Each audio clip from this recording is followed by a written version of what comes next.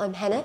Hi. It's my job to think about what we believe and what we want to happen, and also my job to help create the streams of work, like the events, the publications, and the engagement that we do with different people to try and make those things happen.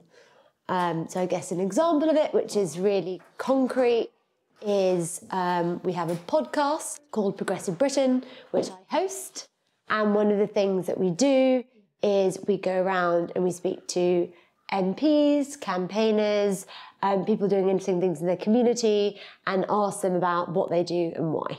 I do well because I can write well, which is a thing lots of people in my office can't do. And also I have a good eye for proofreading, so I proofread everything. They call me the pen. And it also means I have to see everything before anything gets sent anywhere, which in some ways is like quite a lot of power to have. And I think the ability to say what you mean or to feel confident speaking up for yourself, but also to know when you need to shut up. And actually one of the advantages of being the person who does everything that no one else does is you tend to get a lot of control over output.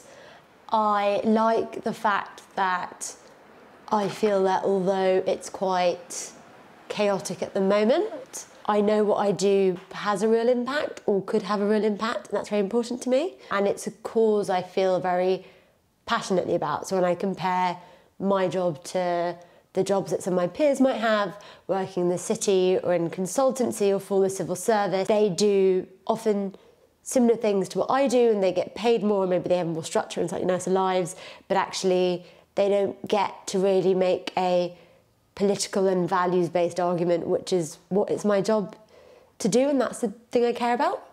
Why I stay and why I think my job's so important and why I'm so committed to it is that they see, and civil servants as well, see the impact of who runs the government and who's actually sat in number 10 in everything they do. Like my friend who's a mental health social worker sees the impact of funding cuts, bad management, and things on people's daily lives. And for her, it's really real. It's entirely down to the fact that she doesn't have the resources she needs to support these people.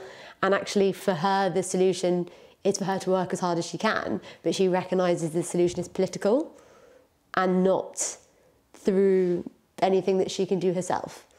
And I think that's why a career in politics will always be important and worthwhile, even if it's not always nice or well paid or fun.